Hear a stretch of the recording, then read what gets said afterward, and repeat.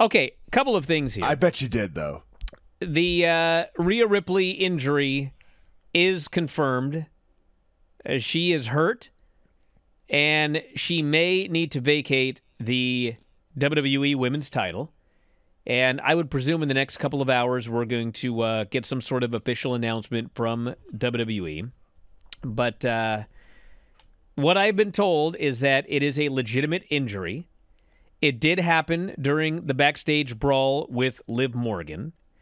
It was not the chair that Liv threw at her head, but it probably was, they were throwing each other into walls and etc. And I think one of the bumps that she took into the wall is what did it. It looked like she spiked her shoulder Yes. into the wall a little bit, in which case I would think maybe some sort of shoulder separation. I think it's very possible that is it. But here's the deal. In order to vacate the title, it's got to be a pretty serious injury. And if you remember, when they did that, Finn Balor, he got the running power bomb into the barricade, and he destroyed everything. Torn labrums. It was just a hideous injury. And, said it 1,000 times. Sometimes things happen. Sometimes stupid things happen of something that should never, just accidents happen. So we will know more, I'm sure, by Raw tonight. But what a terrible story, man. She had that title forever. We were doing previews for WrestleMania, and it was like, is she going to win? Is Becky going to win?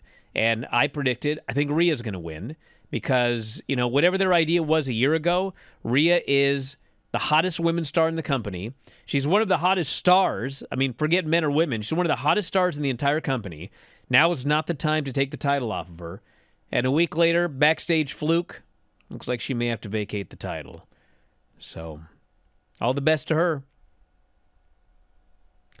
We also have the announcement. Rossy Ogawa has revealed his new promotion. He announced the formation of Dream Star Fighting Marigold, or Marigold for short. Their first show, which I swear to God this was called Marigold Fields Forever, is going to be taking place May 20th, Corkin Hall. Will stream on Wrestle Universe, both Japanese and English commentary.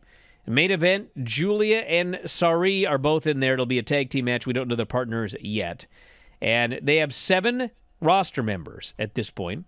Julia, Utami, Hayashi Shida, Mirai, Nane Takahashi, Mai Sakurai, and Yuzuki, who is now Victoria Yuzuki, and Nao Ishikawa.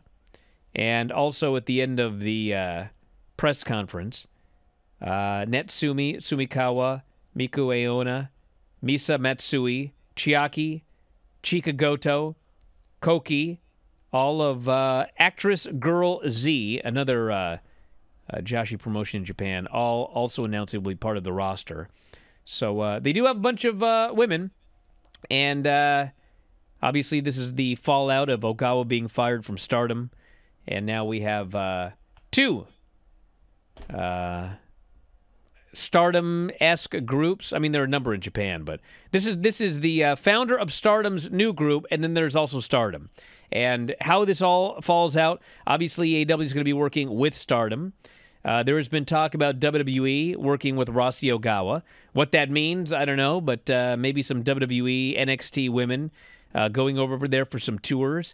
You, Tom, just made your Stardom commentary debut, so you will be remaining with Stardom, is my presumption. Is that correct? It seems that way. Yeah, you weren't at this press conference. I don't know if Rossy Ogawa's got a really nice hat he could offer me. Yeah, he probably took one look at your head and was like, nah. If he looks now, he's going to be like, hey, I need to give this guy a hat regardless. But hey, I'll tell you one thing, Bryan, as a purveyor and connoisseur of the Japanese Joshi wrestling scene, I can tell you there's no lack of talented females out there that can go in the ring. So I don't look at this as like a bad thing for the business of female wrestling in Japan, because I think Stardom was overstacked with talent to a certain extent. However, it is interesting that Wrestle Universe essentially owns Tokyo Joshi Pro Wrestling, and now they're also airing what could be, a bigger group than even them. Yeah, we had a couple of shows this weekend with women's matches. It's one thing when some rando on the internet says that I don't like any women's matches or AEW women's matches or whatever. But when I hear from a subscriber, I'm like, do you not listen to anything when you make these comments? We had the Azumi match with Toni Storm, which I thought was a great match on it was on the Collision show. That was the best AEW women's match I've seen in a long time. And then on that New Japan show, we had another great Azumi match, but we're out of time, so we'll talk about it after the break. And Tom's match, and everything that went down this weekend. So back in a moment, Observer Live. Back in the show, Bryan Alvarez here, Wrestling Observer Live. Mike Sempervive, also WrestlingObserver.com. So we had Toni Storm versus Azumi on Saturday, and we had Stephanie Vaquer, no one can ever get this name right, against Azumi on... Vaquer? I mean, anyway, Steph and Azumi, as Granny would say, Steffi and Azumi on Friday night. And both these matches were great. And the thing with Azumi, it's one thing when you put like this match on a New Japan show, New Japan fans, that's one thing. Or a Stardom show, whatever. But this was her debut on Collision on Saturday night, okay? She debuted on Collision. She'd never been on Dynamite or Collision before. Or Rampage. And she comes out, and she's facing Timeless Toni Storm, okay? Now, I know a lot of you love the Timeless Toni Storm gimmick, okay? But the issue with the gimmick that we've discussed many times is that she is supposed to be a heel, but she is so wildly entertaining at her gimmick that it just murders all these other baby faces. Like, these baby faces go out there. It killed Deonna Purrazzo. I mean, nobody cared about Deonna. And it's happened many times where you do a match and nobody cares about the babyface because they love Toni. So she's in there, Toni Storm, versus a woman that nobody there has ever seen. I said it was 1,800 fans. That was a couple days earlier. They actually did about 2,400 or something like that. But still, people mad at me for 1,800. 2,400 is really not that much better, everybody. I mean, 2,400 for a Collision and Battle of the Belts. Why are you mad at me? But anyway, there's 2,400 people there. Azumi in her AEW in-ring debut against Toni Storm, who everybody loves. And man, they loved Azumi. She got over so big to this crowd, facing Toni Storm in Kentucky.